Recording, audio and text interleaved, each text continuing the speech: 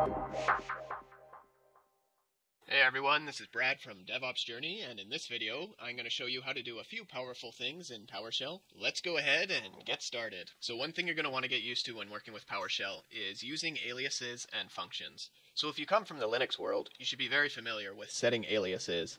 And basically, aliases are just a shortcut for a lengthy command that you don't want to type out. So the best way to understand this is just to show it. So I'm going to show the first command, which is get alias. And you can see all the aliases that are set for PowerShell. So this gives you an idea of the default aliases that are set in PowerShell. And just to show some of them off, like we have cd here. You're all familiar with this command in command prompt, but the actual PowerShell way of changing location is set location, but they have an alias here, so when you type cd, it does set location. So these two things do the same thing. cd is just the shortcut alias for set location. There's a whole list of them here. They got copy for copy item. They have curl for invoke web request. So if you do invoke web request, that's basically how you go out to a website and pull things down. And in the Linux world, we call this tool curl. So Windows has made an alias for invoke web request called curl. So it'll make Linux users more familiar with running this. And yeah, there's a lot of default aliases, but let's get used to setting our own alias. So let's do that next here.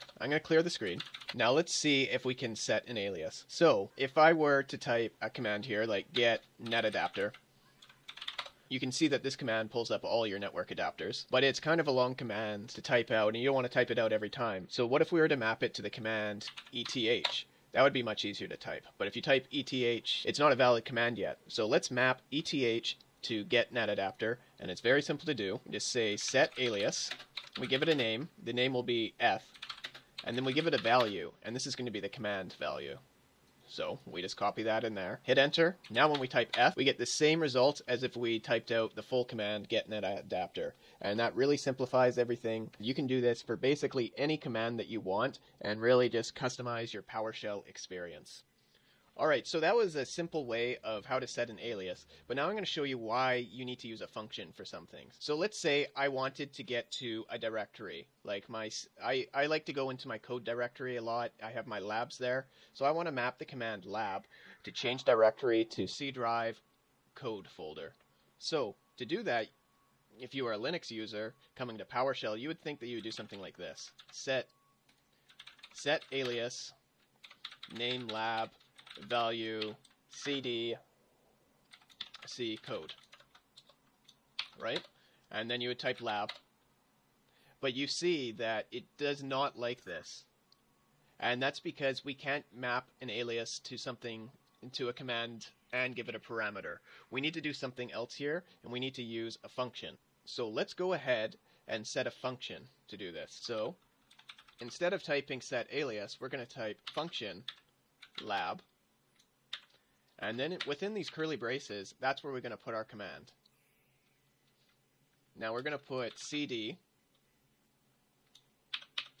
and then we're going to put c/code. Now when we type lab, we see that we still have a problem. That's because the alias function takes precedence over functions. So that's easy enough to fix. Just close out our PowerShell. You can see Sapporo, Japan there. And we open up our PowerShell again. Now if we type lab, we can see that it's not, that we don't have it. Now when we type lab, we see that no function is set. Now when we type lab, we see no function or alias is set. Let's retype that command. Function lab cd c/code. Now type lab. We see that that works. When we type lab, it changes to that directory. Now we have this new problem where when we set these aliases and functions, they don't save, because if you quit out of the PowerShell and go back in, if you type lab or any of your aliases, you see that they're not there. This is where PowerShell profiles come in. So I'll clear the screen.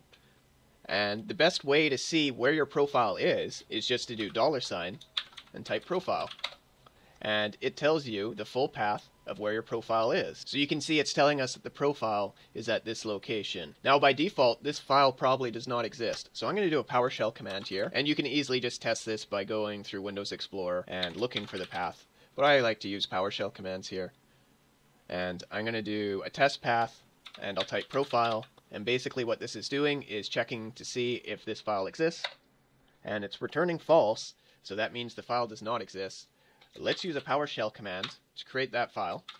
So I'll just do a new item, set the type to file, path, and I'll feed it in the profile attribute. So this is the path that's being fed in. And I'm going to just force it, because I'm a forceful person.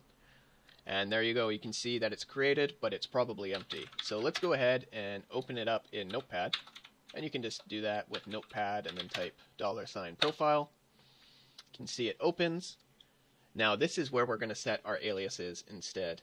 So we'll do the set alias, and we'll give it the name of F, and then the value of get net adapter. So the second thing we had in there was our function. So we'll just recreate it. I'll call it lab cd.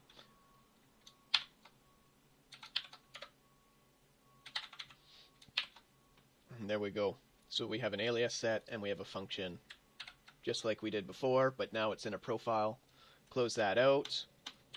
You see when you type it, it doesn't work yet, but when we close out the PowerShell and relaunch it, you can see that our alias saved and our function saved. And it's that easy to customize your PowerShell experience and have all the commands that you need available to you.